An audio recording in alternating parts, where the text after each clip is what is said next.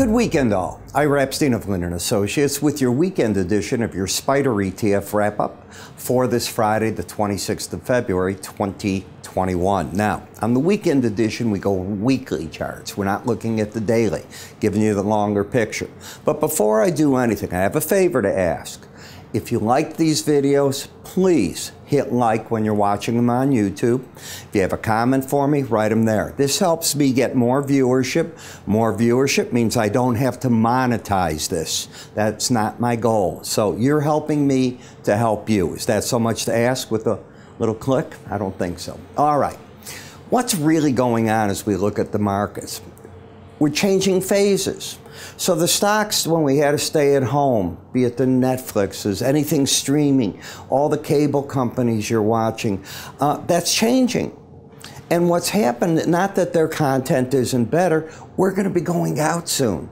The market doesn't wait for the event. The market anticipates events. And as those events are changing right in front of you, companies that were doing well in the first phases of the COVID, people are rolling out of those, maybe early, but rolling out of those, and they're going into companies that they think in post-COVID are going to do well. They're all over the board. There's plenty of things that people are looking at. But if you ask me what I'm thinking, that's it. What led the way down, and you know it was XLK, you know, the tech stocks, they were the first ones. Now interest rates are going up.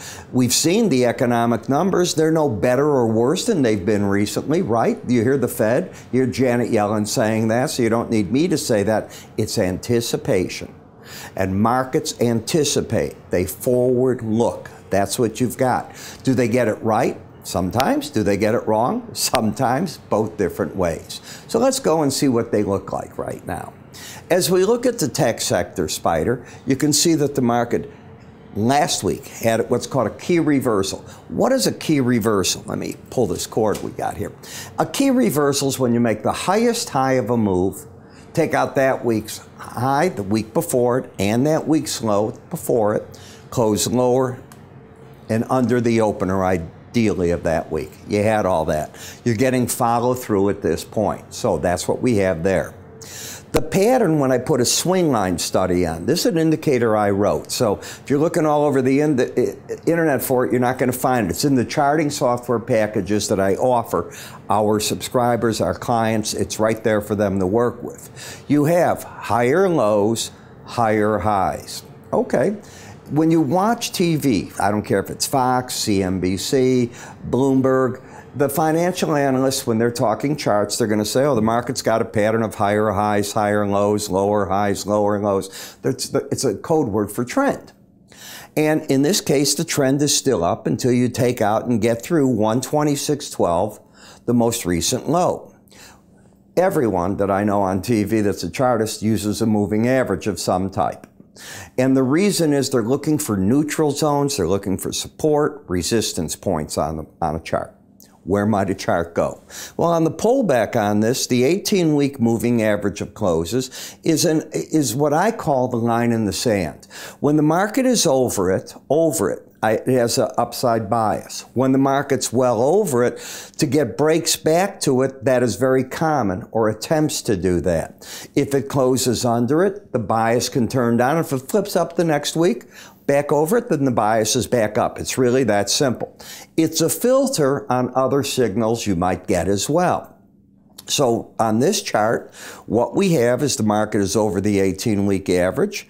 We have had a pattern of higher lows, higher highs. The market has gone up to, right in here, gotten up to the Bollinger Band. What's the Bollinger Band? It's an algorithm designed to keep the market trading within it 95% of the time. Another way of looking at it is only 5% of the time will the market stay above it or under it.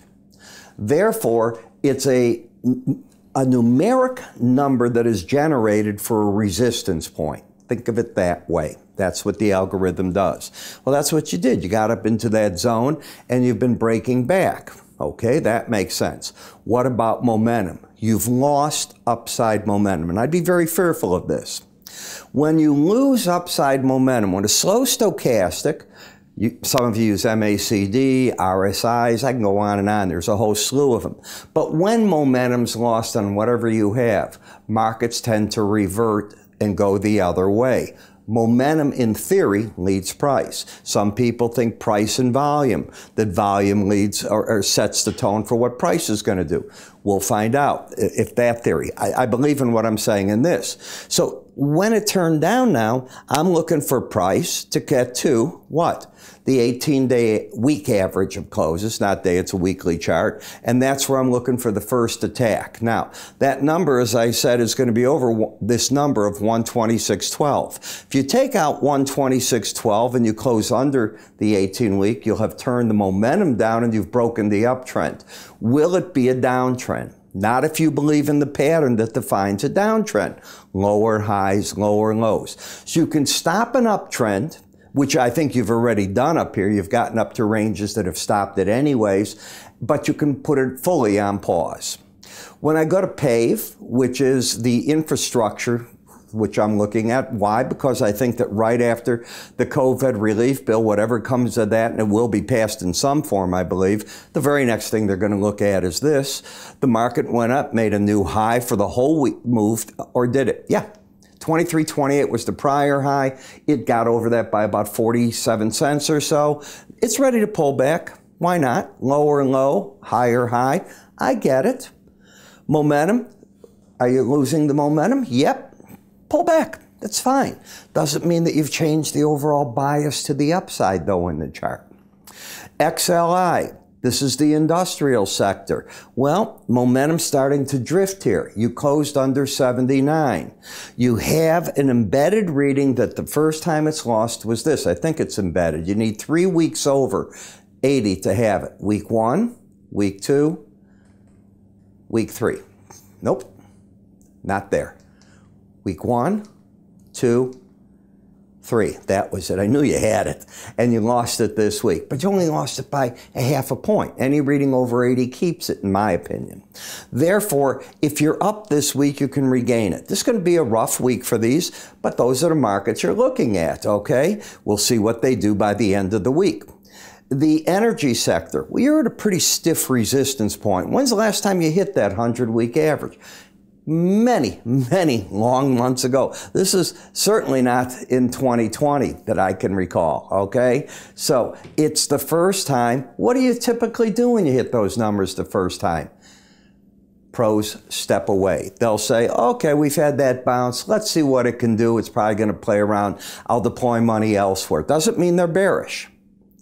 That's what often happens. So I'm looking at the momentum. Still looks good to me. Do I think energy's a buy on a good break? I still see it on the chart. Forget fundamentals. I don't know the fundamentals. I know the charts. And in looking at the chart, if you fell all the way back to the 18-week average, well, you would lose that upside momentum. Doesn't take a genius, and I've been around this too long to know that type of break would be monstrous in its scope. I don't expect that. I expect that the market's going to pull back and try to find a zone of support lower. QQQ. So this is the market that gave you the warning sign. This is the market on February 19th. This is the market last week. Or is it this week? It's this week. You lost the market at the end of the week in the momentum. Where's it likely headed? To the 18-week average. If you take out 295.18, you can break the pattern of higher lows, higher highs. Got it? Close under 309.38 or wherever that 18-week average is when we reopen come Monday. Well, it could be under it for downside bias, but it cannot turn bearish. Why? Because you'd have a higher high, lower low. These are important things to know. And momentum has, for the first time since December, it has stepped away from an embedded reading. Is it a place you want to be? You might want to be there. That's up to you. In EFA, the emerging markets, well, we know this is a crowded trade. I don't know of a trader on TV that doesn't want to be in emerging markets. Their code word now is I'm wrong, which means we were a little early. Right? But they weren't that bad. The market, if you take a look from December, from actually January, market went up. It's a pullback. That's all. You lost your upside momentum. Let the market restructure itself. It is not throwing out sell signals on a weekly basis. It is also not throwing out a new buy signal. Gold, I have said over and over, this is a market that completely lost its way. Why? You didn't rally at the beginning of the pandemic. You didn't rally when interest rates, well, it did rally. It went up to $2,000, so I'm not correct in what I'm saying. It rallied and did make a new high, but nothing like a Bitcoin or the other digital currencies. It didn't do what you thought it would do. And then it faded back and gave all of that up. And in fact, now if you go to and you look from December, you're lower than you were. So it's given up the whole beginning of the year gain. You can't argue that fact. That's the reality. The high was made last summer up here. So this has not been a good play, and it's in a downtrend. It's getting excessive. It's under the lower Bollinger Band, and it's oversold. If it wanted to go into a full washout, you might go to the 154.24 area, but staying under that Bollinger Band, you have a tendency not to do it, as you can see as you look at months of charting action. GDX follows gold. Whatever is in value in the ground for the miners, well, that's it. So you're down, but do I think the pros are pressing it? No, I think they're lifting their shorts. You're going to go, what's he saying? Well, you're down to the 100-week average in the lower Bollinger Band. Okay, you play the probability that you'll keep going down to the 200. I think the money is now, anyone that's been short, this is the zone that they're beginning to lift those shorts. SLV, the trend turned down this week. Now, this is an interesting trade because this is the Reddit traders. Boom, they kick it up. How many people got killed in that? My phone was ringing as I got my kid, not the traders that I know, they're kids. They're buying silver. It's going to run away. They're playing this SLV. I go, well, they're going to lose. And they go, why? And I said, well, you're way over the Bollinger Band. The odds are it's going to pull back on them. That's it. I can't tell you if where they bought it, it won't come back. But do you buy over a Bollinger Band? No. I don't know how to make it any clearer. No, as far as I'm concerned. I'll qualify that, all right? I can only talk what I think. And that's what I think. Why? Because 95% of the time it'll trade within it. That's the reason why. In Treasuries, well, same flip-flop now. You're on extending it. What do I think? Well, now that you're done this, I would say the pros are looking between right where you're at and that 135.47, the 200-week moving average of closes. Powerful number. You came back and you finished at 143.12. During that whole break, you got back over the Bollinger Band. You do realize it. It didn't close down there. It closed back under it. Momentum starting to turn on you. This is a place where I think the pros are taking money off the table. They're not saying, oh, interest rates are going to keep going higher. I want to sell TLT. What was support for a while back here at this 100-week average should be resistance now on the way up. That's what I would think at the 149.30 level. We'll see if I'm right or wrong. In the foreign currency market, okay. Higher low, higher high, bullish. But could it hold on this week? Take a look at this. This was not the play. It's because the market made the higher high that I drew the line. Where did it finish?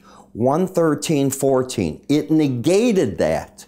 It came right back and closed under it with momentum going down. Are you trending? No. You've got the bias down, the swing line up, and momentum pointing down on the chart. Jets, okay. Why is this rallying and the markets are falling? Because we're playing post-pandemic. Got it? It's not the things that worked during the pandemic. It's now going in the money of things that didn't work. This didn't work during the pandemic. This is the market that came crashing down. Now, the market is saying, well, I want to own these airlines or these, what services, the terminals. I want to be in cheap. This is one of the things they're looking at. I'm not saying do it or don't do it. The trend is lower low, higher high into a big resistance area. Do I understand what's going on? 100%. I get it. The DBA, this is the ag fund. This ag fund is about money flowing in because of world tightness in grains. You're in my backyard with that. Do you buy a Bollinger Band? Never. Is it embedded? Yes. So the trend, this is that super cycle that they keep talking about of grains, lumber, copper, I can go on and on. That's why you're going up in that market, and you're still in a bull trend. Now, that's my news, but this is how the page would look. I want to remind you, if you're looking for trade ideas to start your mornings off, I wait on the spiders and ETFs for the markets to open at 8:30, and at 8:40, I start recording for you each weekday a video that covers all 40 some odd charts on this, longer term, short term, and I'm giving buy and sell signals on the market. On Saturdays, I cover just the weekly charts for you. So I'll give you the long-term charts there. This is just some of what I cover. We're way beyond that now. There's a charge for it. They're 20 minutes long on average in the morning. You can scoot right through them. I do them by sectors. $8.95 for the first 30 days. Think of this. How many brokers do you get a chance to throw an idea at? You write me. You got a question on a chart. I do write you back. It's all included in that. Can I make it simpler? $8.95 for the first 30 days. No contract with me. You decide what you want to do. You can buy a 1 year ahead of time and get a big discount. You can buy it month by month. Your call. You do it the way that you want. Just give my staff a call or go to our website under the word research. You sign up for it right there. It explains how everything works. Remember, last thing I'm going to say, if you like this, give it a like. It takes a click, not very much to ask. Take